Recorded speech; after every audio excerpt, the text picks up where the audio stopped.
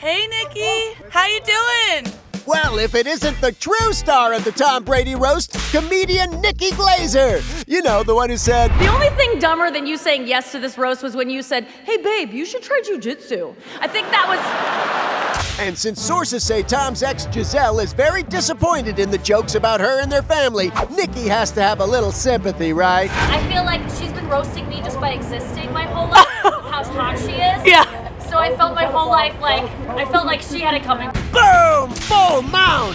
Which is a jujitsu term that means something or other. But calm down! Nikki's only kidding! I love her so much, so it was a risk, but I hope she will forgive me someday because I absolutely love her. This is what roasters do. They roast who they love. Yeah, but there weren't really shots at her. It was shots at Tom screwing up his marriage, leaving his family. You have 7 rings. Well, 8 now that Gisele gave hers back. True, Gisele wasn't directly targeted herself, but that doesn't discredit her feelings. And many believe Tom was wrong to let those jokes even happen in the first place. Do you feel like the jokes were fair, though? Yeah, because it's a roast. I think it's fair. The whole concept of the roast is that everyone is supposed to suspend your normal feeling. Yes, horrible things are gonna be said, but we're all gonna laugh. If you can't take a joke, forget it. You should stop living. Well, that might be a little extreme, but sure, we should all lighten up a little.